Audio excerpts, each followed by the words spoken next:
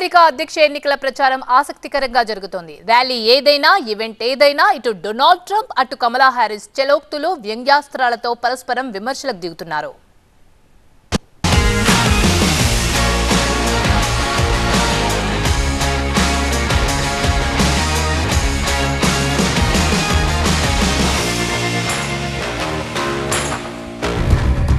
America అధ్యక్ష ఎన్నికల్లో Republican అభ్యర్థి మాజీ అధ్యక్షుడు డొనాల్డ్ ట్రంప్, డెమోక్రాట్ అభ్యర్థి వైస్ ప్రెసిడెంట్ కమలా హ్యారిస్ మధ్య నువ్వా నేనా అనే రీతిలో హోరాహోరీ పోరు జరుగుతోంది.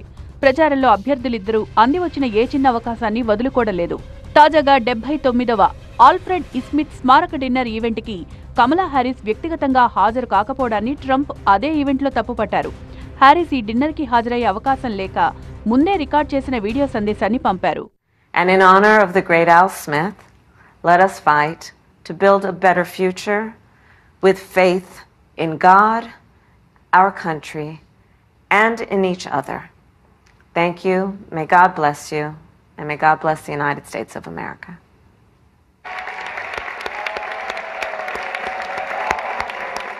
అమెరికా అధ్యక్ష రేసులో ఉన్న అభ్యర్థులు ఆల్ఫ్రెడ్ ఇస్మిత్ జ్ఞాపకార్థ డిన్నర్కి హాజరవడం ఆనవాయితీ అని, కానీ నా ప్రత్యర్థి ఇక్కడికి రావాల్సిన అవసరం లేదని అనుకున్నారని ట్రంప్ విమర్శించారు.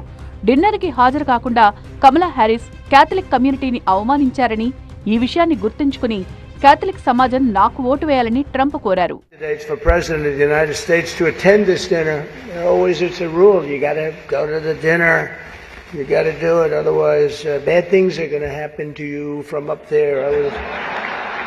My opponent feels like she does not have to be here, which is deeply disrespectful to the event and in particular to our great Catholic community. Very disrespectful.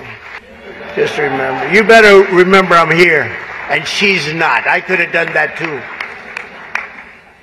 We're going to bail out the looters and rioters in Minneapolis, and she would have been here, guaranteed she would have been here. ఇటు university of Wisconsin law cross campus లోని recreation eagle centre లో జరిగిన ర్యాలీలో కమలా Harris మాట్లాడుతుండగా ఎంఏజీఏ మద్దతుదారులు అడ్డుకున్నారు. ర్యాలీకి అంతరాయం కలిగించిన ఎంఏజీఏ హెక్టర్ల సమూహంపై ఆమె వ్యంగ్యంగా స్పందించారు. వీధిలో ఉన్న ట్రంప్ మద్దతుదారుల చిన్న ర్యాలీకి వెళ్లాలని కోరడం ద్వారా డొనాల్డ్ ట్రంప్ పై ఆమె విరుచుకుపడ్డారు. దీనికి సంబంధించిన వీడియో వైరల్ గా మారింది.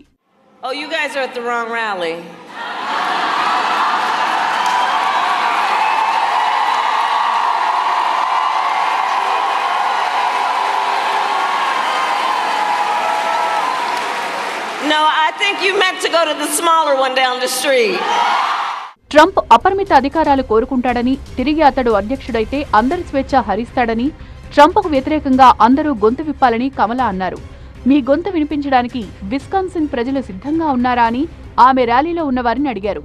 విస్కాన్సిన్లో కమలా హ్యారిస్ ప్రసంగానికి భారీ స్పందన వచ్చింది. ముఖ్యంగా మహిళలు ఆమెకు పెద్ద ఎత్తున మద్దతుగా నిలిచారు. He wants to send the military after American citizens. He wants to prevent women from making decisions about their own body. He wants to threaten fundamental freedoms and rights like the freedom to vote, the freedom to be safe from gun violence, to breathe clean air and drink clean water, and the freedom to love who you love openly and with pride. Again, we're not going to be gaslighted on this.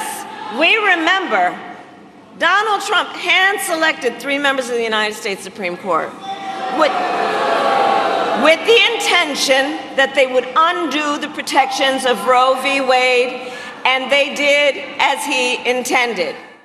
అయితే Trump పై కమలా Harris ఈ వ్యాఖ్యలు చేస్తున్న సమయంలో ర్యాలీలో కొందరు ఆమె ప్రసంగానికి అడ్డు తగిలారు. అయితే దీనిపై స్పందించిన కమలా, మీరు సరైన ర్యాలీకి రాలేదని, బయట వేరే చిన్న ర్యాలీ జరుగుతోందని అక్కడికి వెళ్లాలని అన్నారు. Vote is our voice, and your voice is your power.